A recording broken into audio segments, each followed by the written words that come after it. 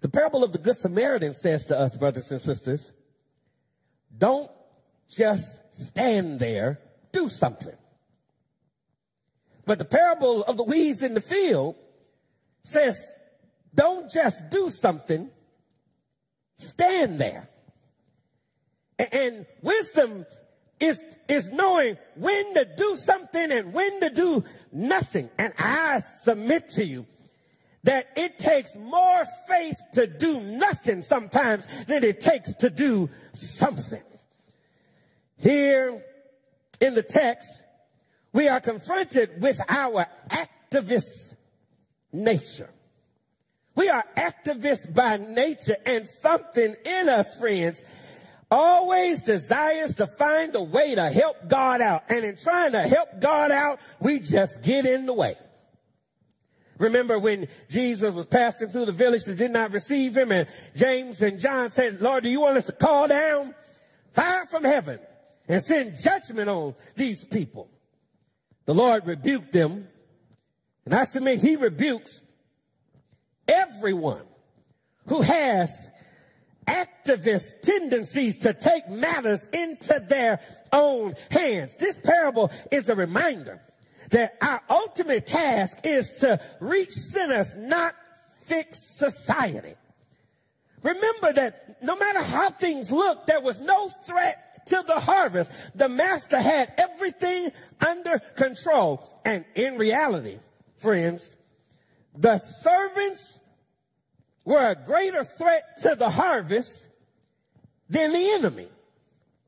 Nothing the enemy did threaten the landowner's harvest. But the enemy was trusting that some servant would be a sucker enough to do his dirty work for him against the master's agenda. Oh, friends, this parable is a reminder that the kingdom is about the king. Not our causes, not our agenda, not our politics.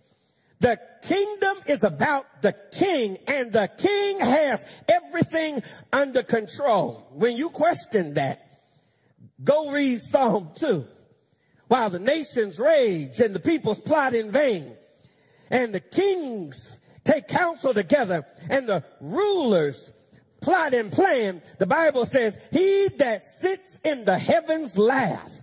Divine, or rather human rebellion is divine comedy. God laughs at man's puny attempts to get rid of him. But notice God's response to evil. Master says, verse 29, no, leave the field alone, lest in gathering the weeds you root up the wheat along with them. The master is not indifferent. He has more at stake here than the servants do. Yet, he disagrees with the strategy of the servants. It is because the master is wiser than the servants. He knows the difference between reaction and response. He knows the difference between the good and the best. He knows the difference between the immediate and the ultimate.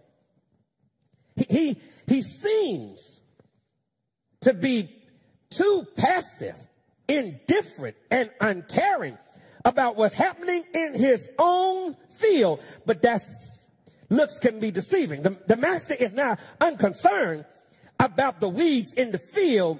Lord have mercy. He's just operating from a different timetable. The servants are preoccupied with now. The master is waiting on the time of the harvest. This is why we must be careful about activist solutions, taking matters in our own hands and getting in God's way. We got to learn to be wise and patient and tolerant. Because God will fix it when the harvest comes.